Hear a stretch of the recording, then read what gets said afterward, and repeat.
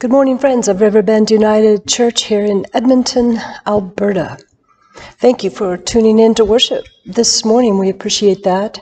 And I trust that all of you who are watching are doing so either because you are knowing a deeper meaning in your life and connecting with the church is how you are expressing that, or perhaps because you're seeking a deeper meaning in your life, and connecting with the church is how you express that journey. Maybe you enjoy the fellowship, the connection with other folks of the church. For whatever reason you are tuning in, thanks for being here. We remember that we are a treaty people, that everything we do here in these lands occurs on Treaty 6 lands, and that we are guests here. May our lives honor those who have come before us. We're also an affirming congregation, which means no matter what, you are welcome here. I invite you to take a look at the little arrow on the bottom right corner of your video. If you click that, you'll see a description of the service and you can see what's coming.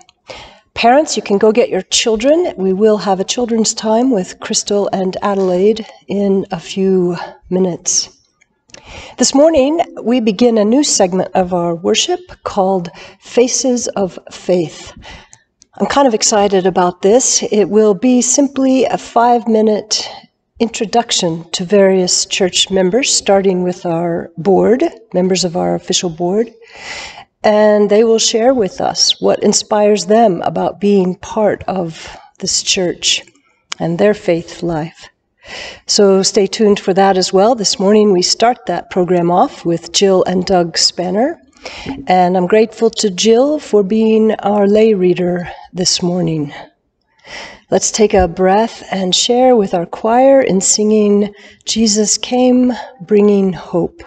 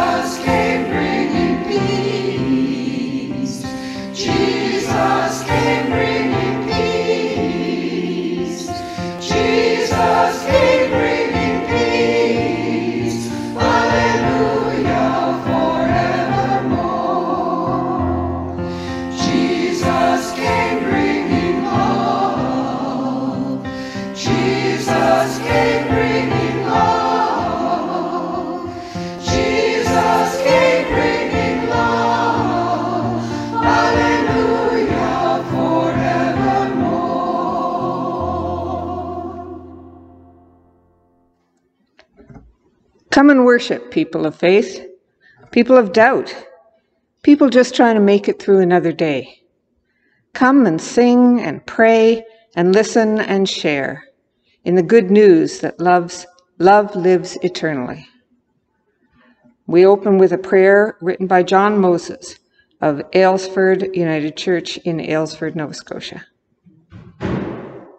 Gracious God, we want to see your goodness in the land of the living, here and now, in the midst of deep fears and desperate hopes. Give us grace to put our trust in you, even when our hearts cry out in longing. Help us notice the whisper of your presence amid all the noise and news that clamor and threaten. May we let your love flow through us and carry us onward in a new day. We pray in Jesus' name. Amen. Our opening hymn is Thine is the Glory, led by our choir.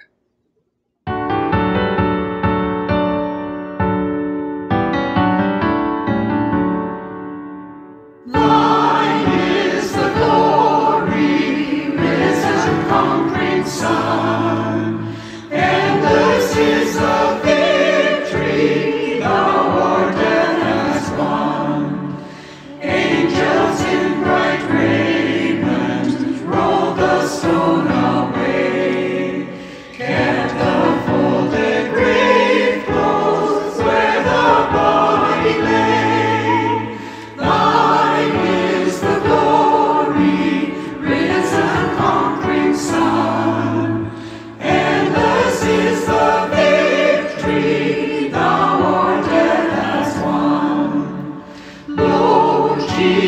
Jesus, risen from the tomb. Lovingly he greets us, scatters here and gloom.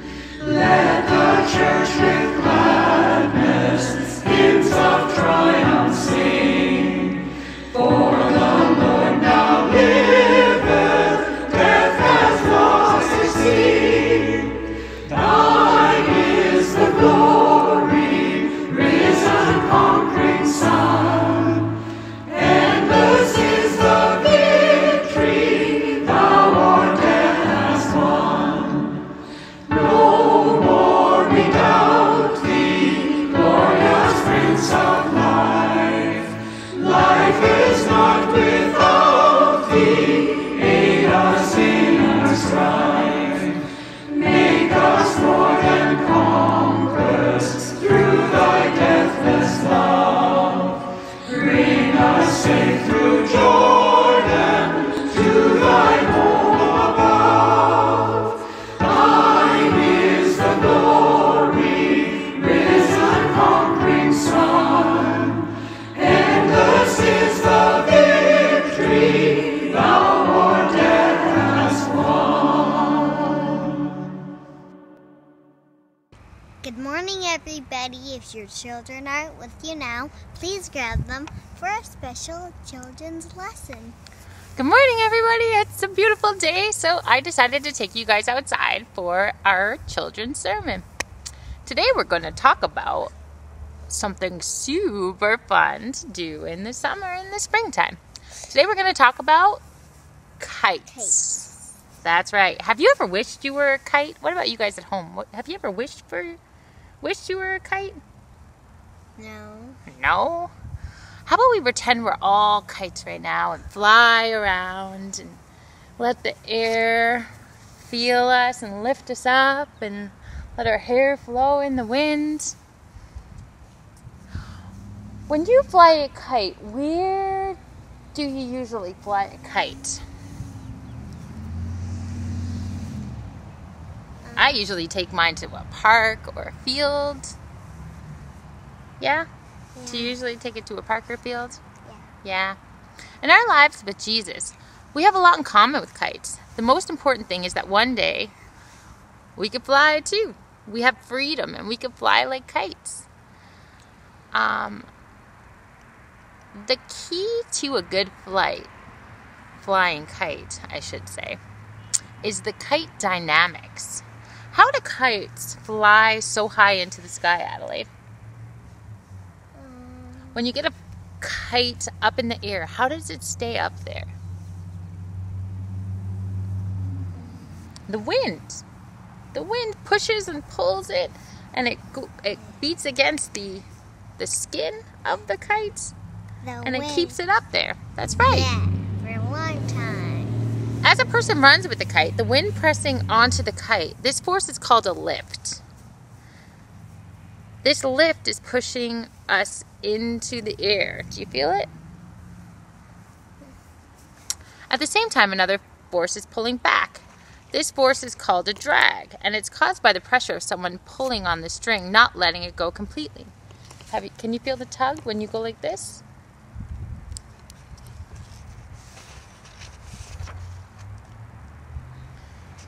The next thing we're going to talk about is the kite spine. Can I see this? This is a makeshift kite Adelaide and I built not too long ago because the kite that we have at home is a little bigger and it doesn't really give the gist of this lecture. So, today we're going to talk about the makeshift one a little bit. Think of a kite spine, the wooden part that holds the canvas or plastic in place. It's strong, like in a diamond kite. It's shaped like a cross. Do you see the cross here? Yeah. As Jesus said, anyone who wishes to come with me must take up his cross daily and follow me. He meant that people should sacrifice their wants for his wants. With a kite, it is easy to see that if you are a canvas and Jesus is the cross, attaching yourself to him will make you stronger and take you higher up in the air. Does that make sense, Ads? Yeah. Yeah? Next, we're going to talk about the kite tail. Think of your long, pretty tail. With kites, the tail is what keeps the kite from spinning out of control. Have you ever seen a kite lose its tail, Adelaide? No. It starts doing really fast circles and tumbling towards the ground. Sorry. A kite can't fly without its tail. A tail is a lot like our faith, which comes from hearing the word God. According to Romans, think of every knot in your tail as an important message of the scripture, one that you remember in a time of trouble. And there's a couple knots in this kite as well. Here's one to remember when you feel like you might spin out of control, like the kite in the wind. Yeah, though I walk through the valley of the shadow of death, I will fear no evil. Let's say Psalm 23:4 together as we fly. We can say that over and over when we feel afraid and keep it from spiraling. The next thing that's important with kites is the wind. The wind is like the Holy Spirit. It takes you closer to Jesus and keeps you up when life circumstances wants to take you down. The Holy Spirit will give you power when it comes upon you, and you will be witnesses. People don't notice kites when they're on the ground, do they? No. No. When you go to a park, where do you look for kites? In the air. In the sky. But how about when they're flying in the sky? What about that makes you pay attention to them?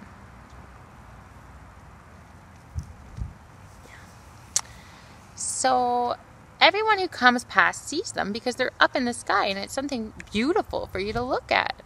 And they make you kind of smile. Kites always make me smile.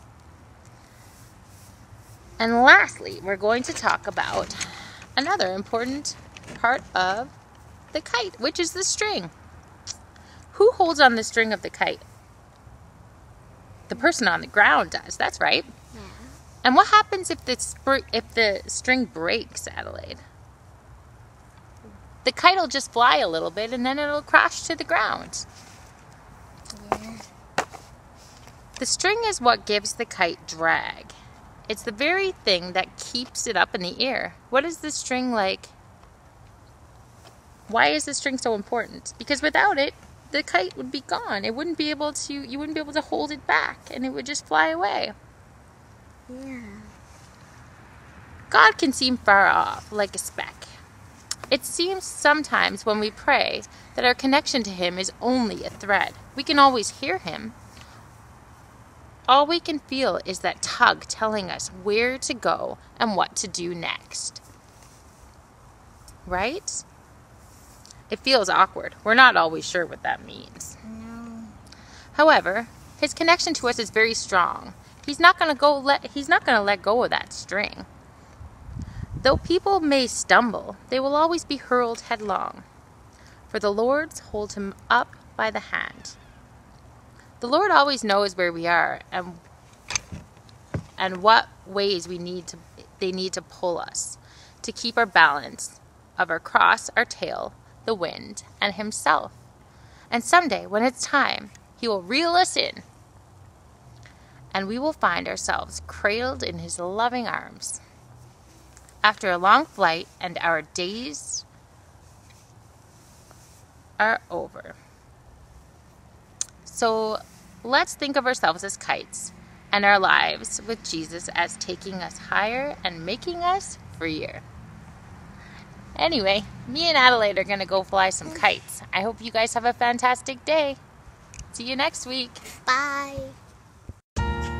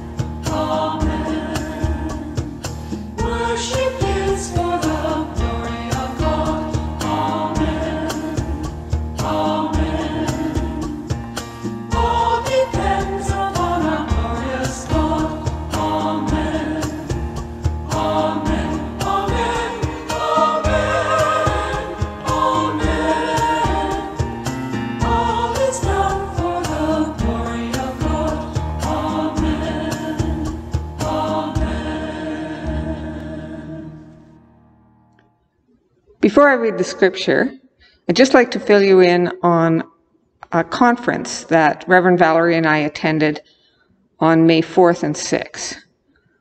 The conference was the third Northern Spirit Regional Council meeting.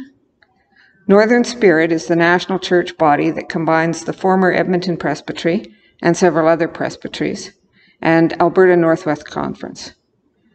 165 people attended the Zoom meeting, which was themed Loving Our Neighbor and Ourselves.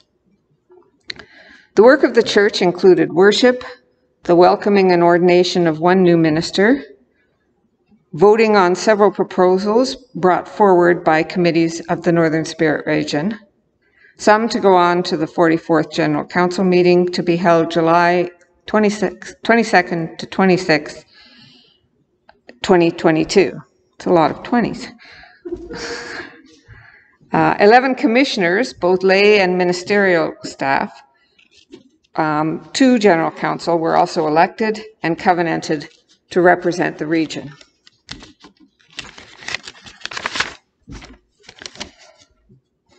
The proposals included several updates to the United Church Manual, one proposal from the Anti-Racism Committee to commemorate Emancipation Sunday on the week of August 1st. This date is the anniversary of the vote by the British Parliament in 1834 to abolish slavery, meaning that no human being could be owned by another in Canada from that day on. The proposal vote passed, and it will be sent forward to General Council. The final proposal was put forward by the Right Relations Network and called for the Northern Spirit Regional Council to publicly oppose the proposed Alberta K-6 social studies curriculum. It also passed, and the region will send a public letter to the Government of Alberta expressing its grave concerns with the curriculum as proposed, and encourages communities of faith to send their own letters of concern to the Government of Alberta and local school boards. This proposal also passed. Please contact me about information about this curriculum if interested.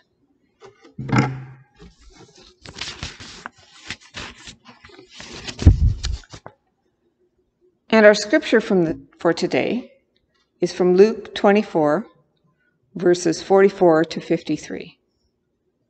Then he said to them, "These are my words that I spoke to you while I was still with you, that everything written about me in the law of Moses, the prophets, and the Psalms must be fulfilled."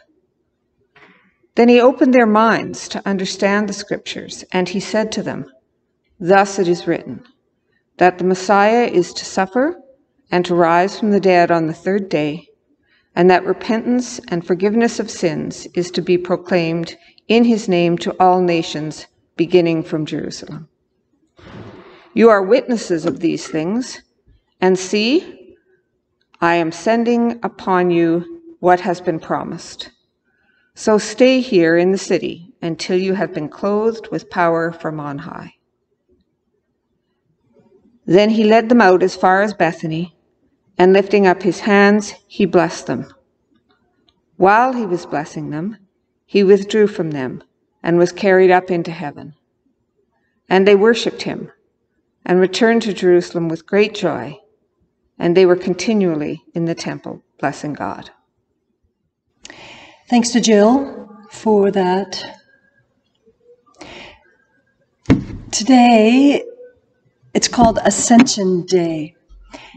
It's not a day I have traditionally, throughout my ministry, focused on. It occurs 10 days before Pentecost, 40 days after Easter, so the actual day was Wednesday, and we are honoring it today on this last Sunday of Easter. First, just a wee bit of Bible study. This event, the Ascension of Jesus, from Luke's Gospel that Jill just read, occurs on the day of Jesus' resurrection, according to Luke, right after the story of the road to Emmaus. If you missed the contemporary rendition of that story offered to us by Emily Bamforth a couple of weeks ago, We encourage you to go back on YouTube and watch that. It was an amazing way to view that story in these days. In Luke's Gospel, Jesus ascends on the day of his resurrection. And now we get a little bit of contradiction. Scholars are quite sure that the writer of the Gospel of Luke is the same as the writer of the book of Acts. In Acts, Jesus remains with the disciples for 40 days after the resurrection before he ascends. Acts 1 says, after his suffering, Jesus presented himself alive to the disciples by many convincing proofs, appearing to them over the course of 40 days and speaking about the kingdom of God. While staying with them, he ordered them not to leave Jerusalem, but to wait there for the promise that was coming. It goes on with Jesus saying, you will receive power when the Holy Spirit has come upon you, and you will be my witnesses in all Jerusalem, in all Judea and Samaria, and to the ends of the earth.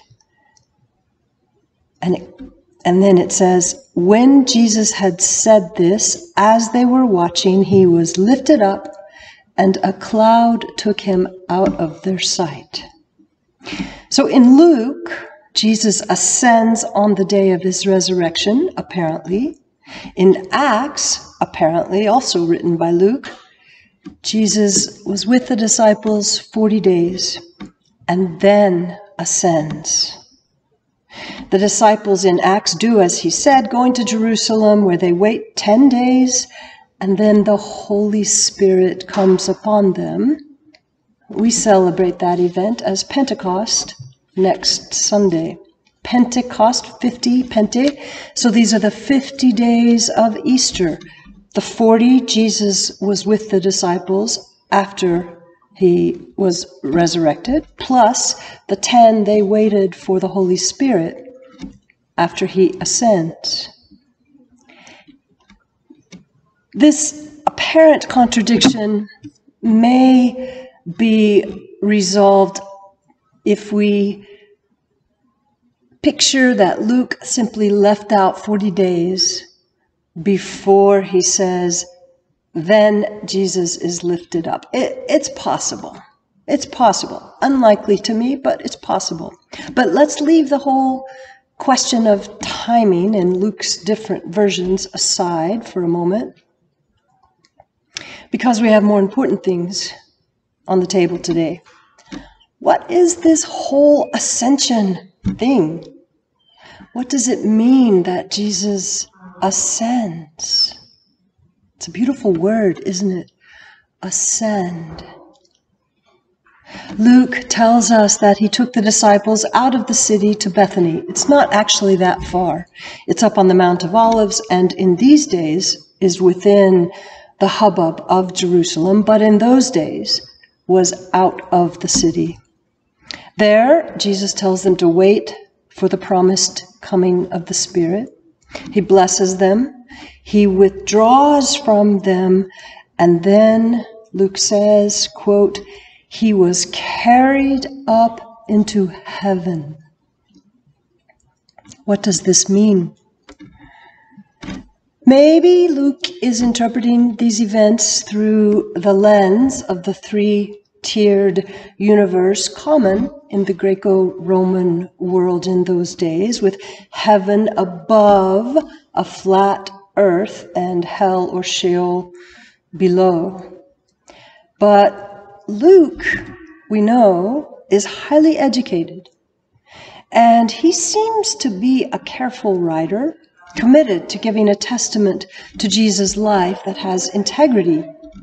Luke likely would have been aware that such a worldview had already been discredited by scholars several hundred years before he was writing. They knew by then that the earth was not flat. The post-resurrection appearance stories of Jesus given by our gospel writers and by Paul make a point of Jesus' body. Put your finger in my side, Thomas, to know that I am real, he says in John's gospel. And in Luke's story of the disciples meeting Jesus on the road to Emmaus, he is recognized in the breaking of the bread. That's a very bodily, physical action. And yet we see the risen Jesus vanishing before their eyes and walking through walls. Those are actions of spirit. So which is it? Was he experienced as body or as spirit? Both? And in this ascension story, did he ascend as body, as spirit?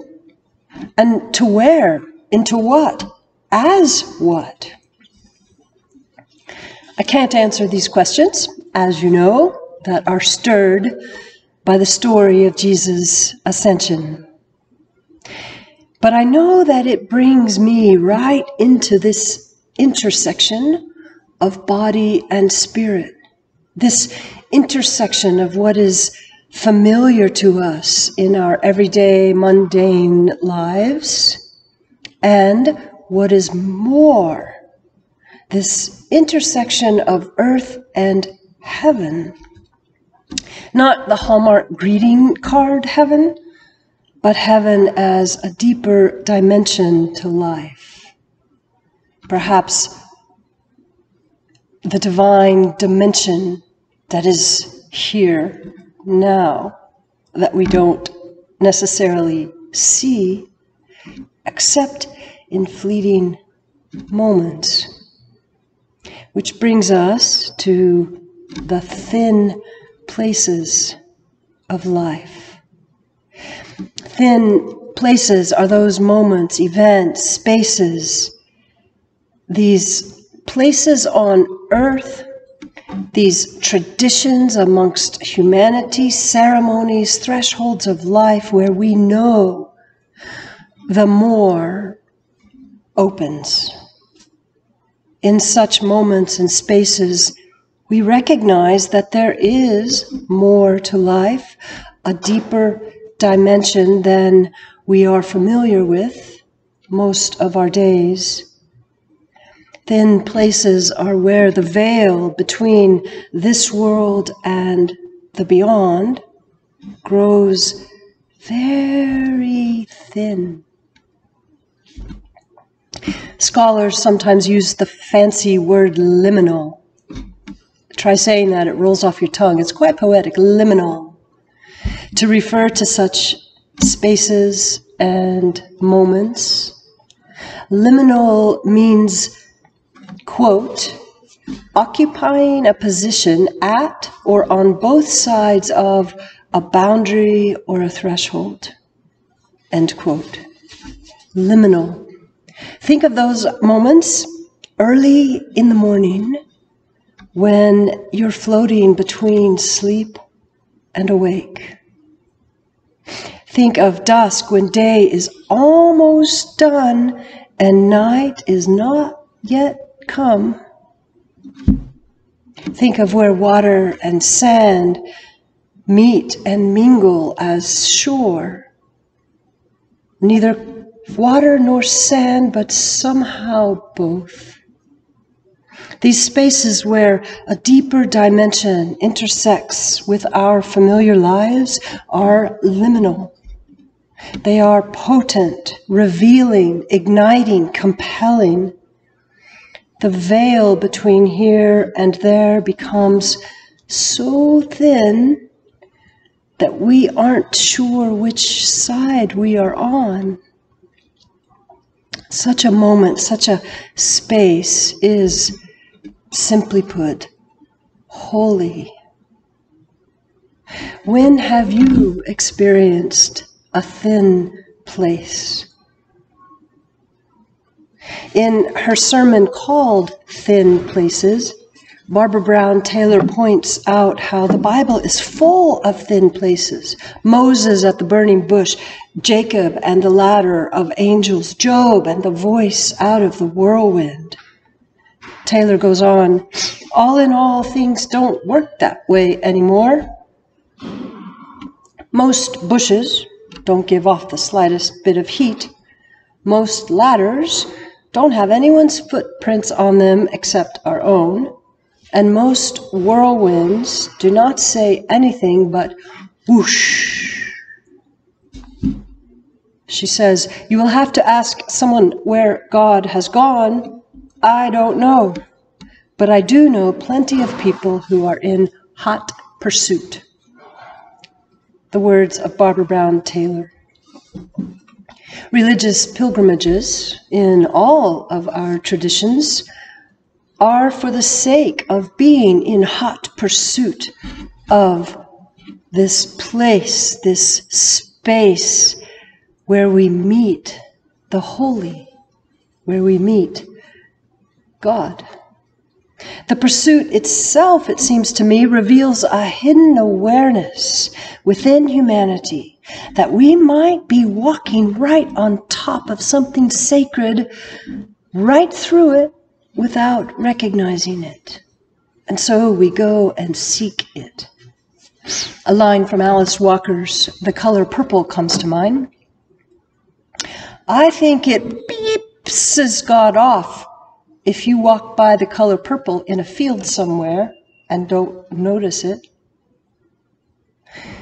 Jesus invites us into a depth of far greater awareness than what we are familiar with in our everyday lives.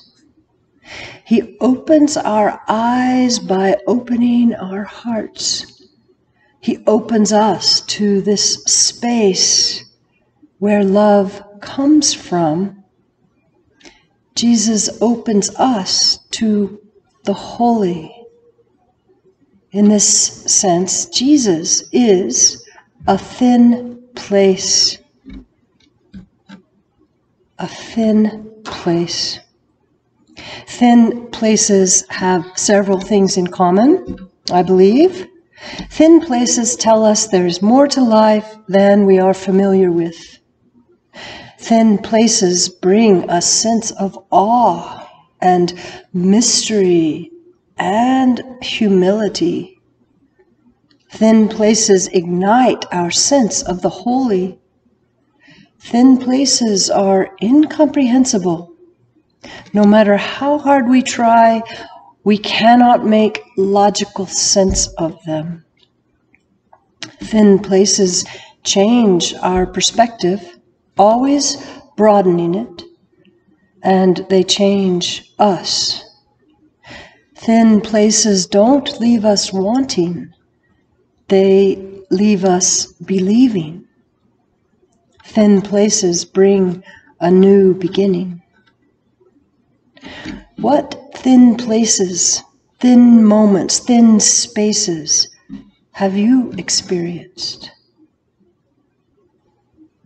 We'll hear about that from Jill and Doug Spanner in a moment. The ascension story of Jesus being lifted up is a punctuation point on his life and death and resurrection. It intermingles body and spirit, heaven and earth, the familiar and mundane with the vast beyond. It doesn't leave the disciples wanting more. It leaves them ready because of the more. It brings a sense of fulfillment. It has Jesus saying, I have shown you all these things. You will not be alone. Now go and live by this. May we hear and open and believe and respond. Amen.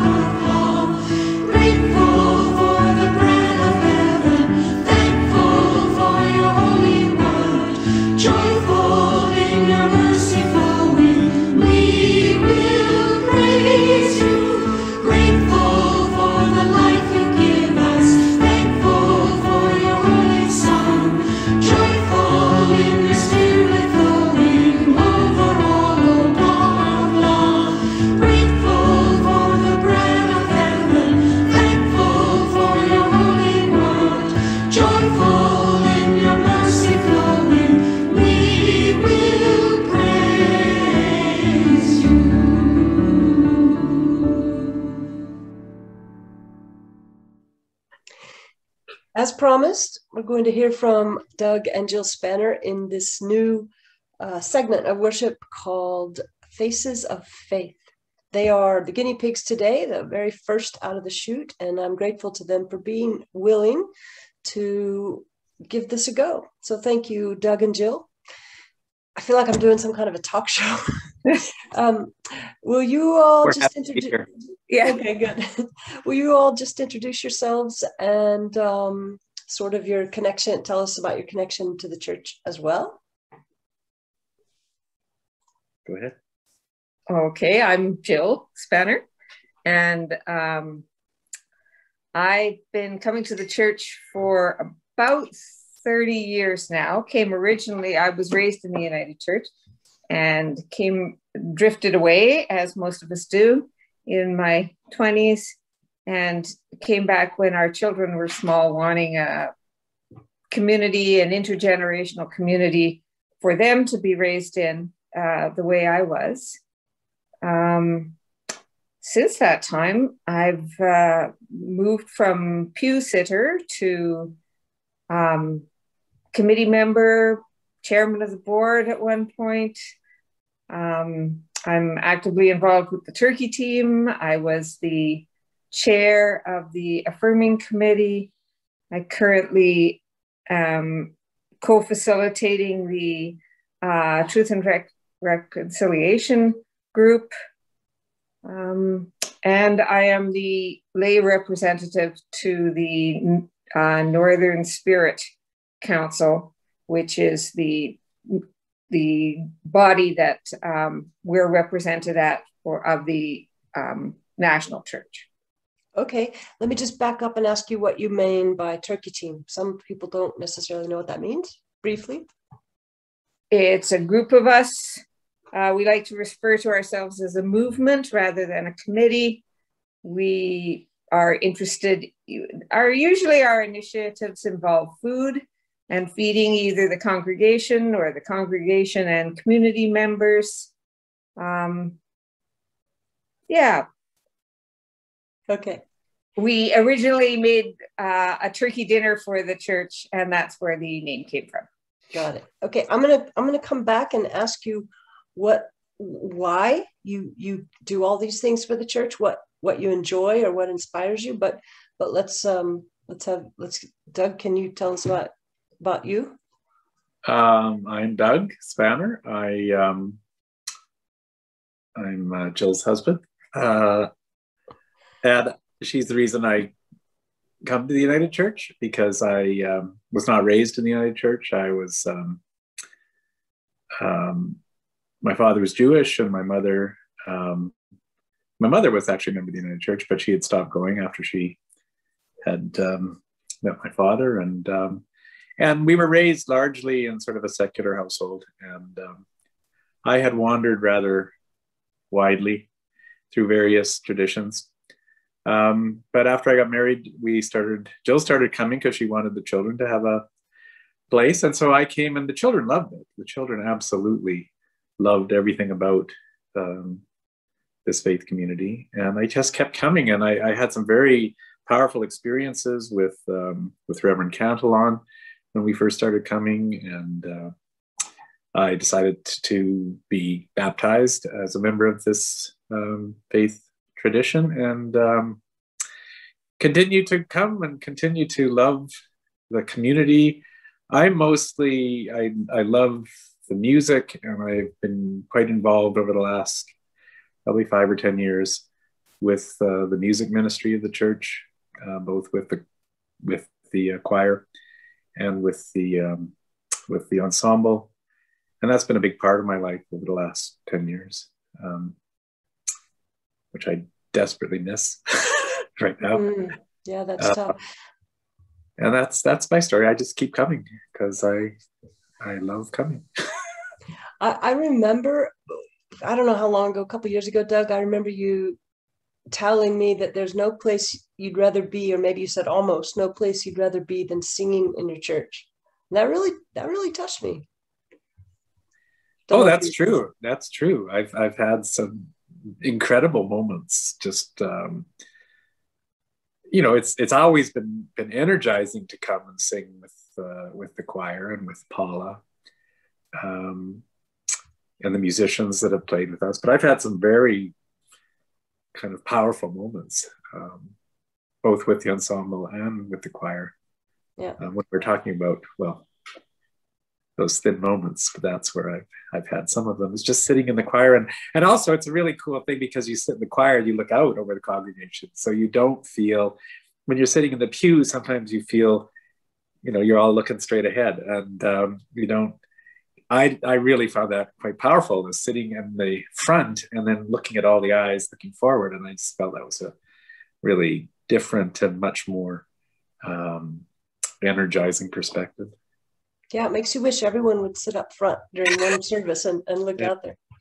Thanks for that. And Jill, what is it that, why do you give all that time and energy in all those different ways? What is it that you enjoy, or that connects you with the church?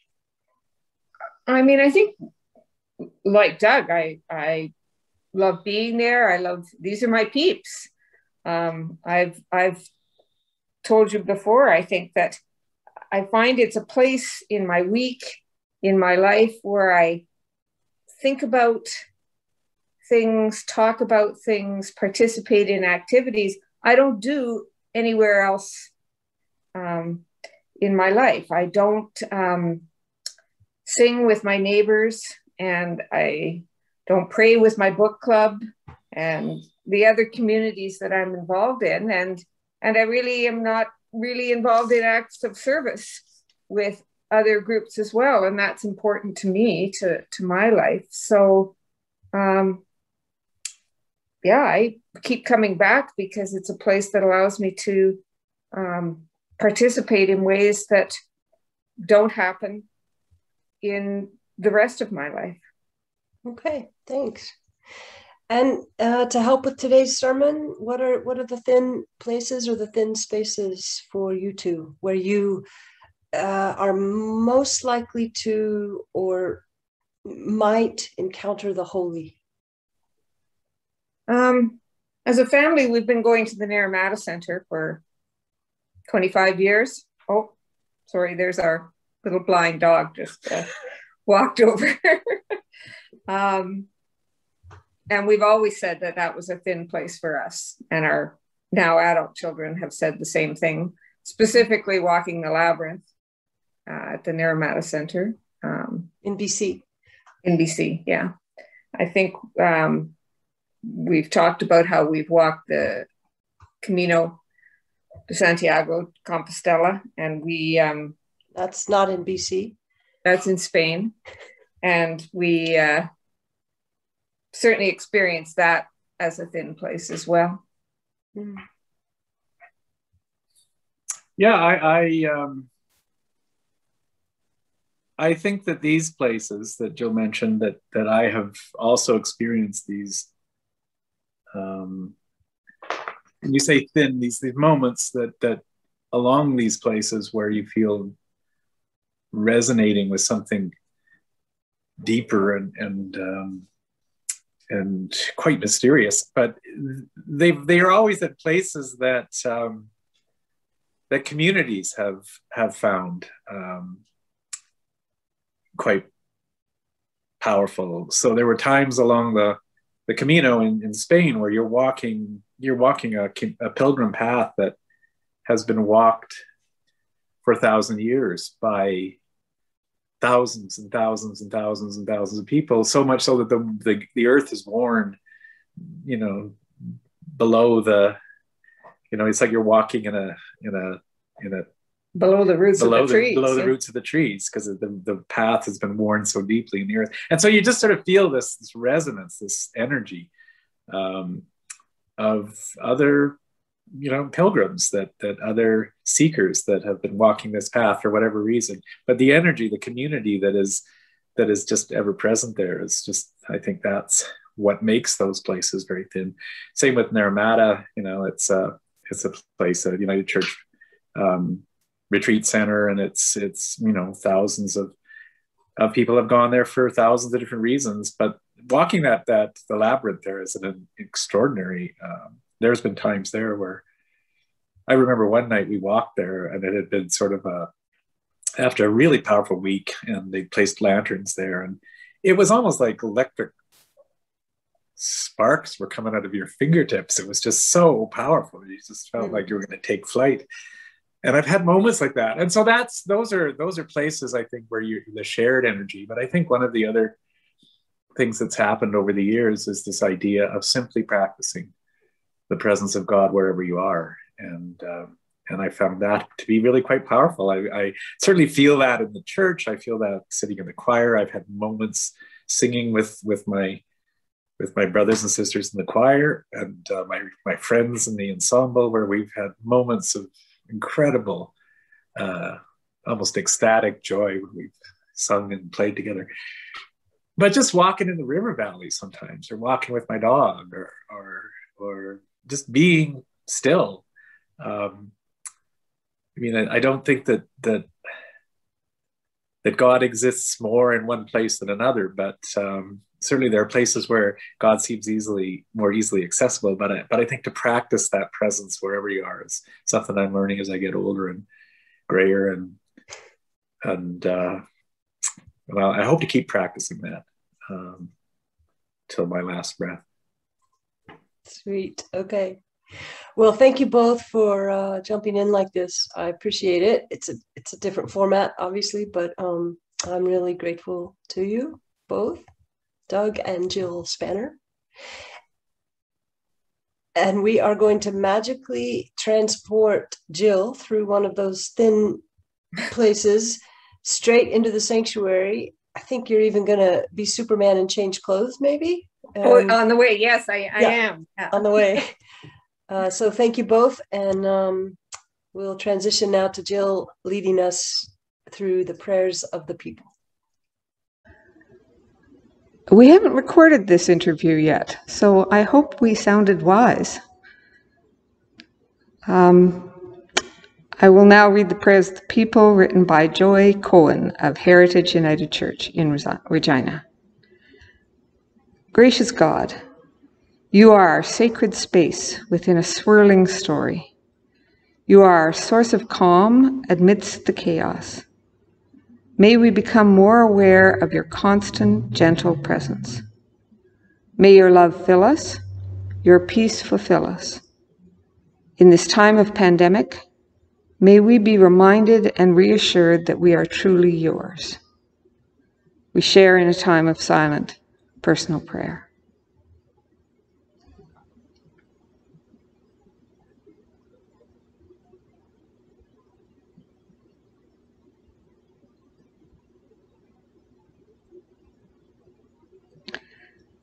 Before a word is on our lips, you hear it, God of love, and we are grateful.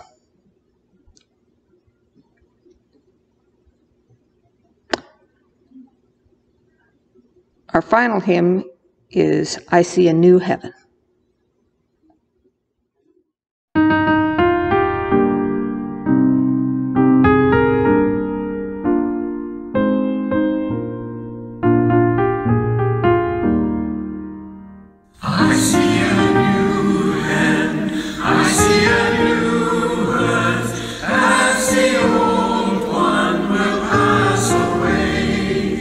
Where the fountains of life flows, and with a bright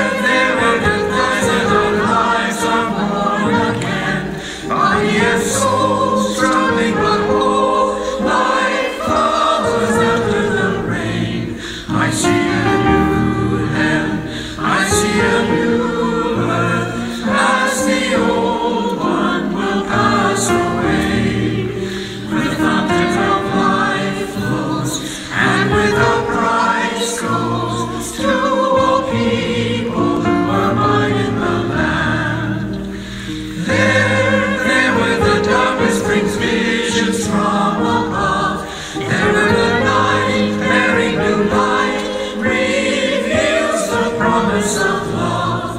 I see a new heaven, I see a new earth, as the old one will pass away. When fountain of life flows, and without price goes to all people who abide in the land. There when we work with the love of healing hands, laboring must, true to our trust, to build the promised land. I see a new heaven, I see a new earth, as the old one will pass away. When the fountain of life flows, and without price goes to all people who abide in the land.